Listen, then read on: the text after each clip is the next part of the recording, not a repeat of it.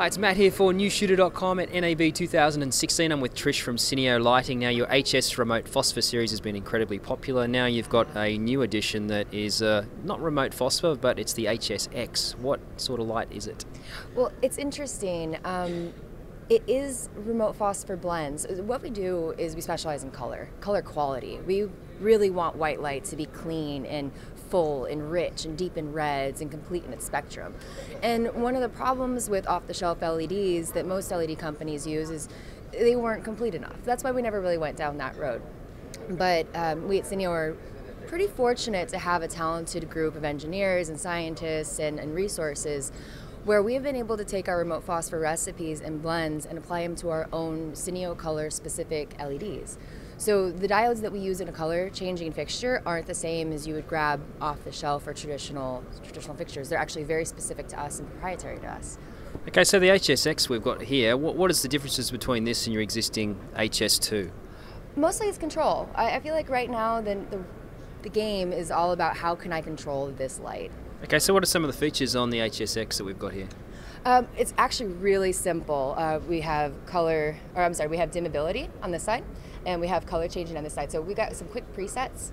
As you can see, it goes from 27 to 6,000, and you can roll in between each one of those, but you can just pop through it if you need quick reference. There is a USB port on the back of that. You could charge your phone, maybe, but really it's to power up for any kind of firmware updates, and you could also use a wireless DMX types of features. DMX is on the bottom. Everything that we do is DMX compatible, including our little itty bitty pieces. A lot of people don't realize that. Is this mains powered only, or can you run this off external batteries at all? It's mains power primarily, but there are a number of other companies like Block Battery that you can invert to. So traditional inversion is always an option, but it pulls 400 watts. So you really can't sled in VLOX. It'll blow up your batteries to do that. And also, you've got nice instructions here on the back, making it very simple and easy to use. The build quality looks fantastic. It's a very sturdy light. Absolutely. You know, we see a lot of lights that come out in the marketplace that are made out of sort of hard plastics. What's the benefits of having something that maybe you're sacrificing weight, but you're getting better quality? Yeah, well, we've actually gotten our lamp head down to about 10 pounds, so it's really not even that heavy. But I'll tell a really quick anecdote.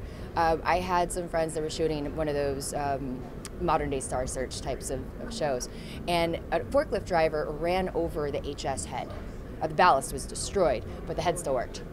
So we're building things that are not only going to have color quality for 10 years, but it's going to have construction for 10 years, and it's going to have warranty for at least half of that. Okay, now when's this going to be available, and what sort of price are we looking at? We're looking at mid to late June, ETA. We still have that last 5% to get through, so everything is looking really good that we're going to have it midsummer.